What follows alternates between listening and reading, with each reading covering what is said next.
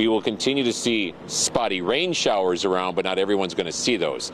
We still have high dew points. It's going to stay muggy for the next couple of days, and that'll help fuel some of those showers. Your best chance of rain is tomorrow morning before noon, but still a hit and miss shower throughout the afternoon and early evening. Once again, most of you won't see a drop of rain, but there will be some thunder showers out there, hopefully not the places that saw it today.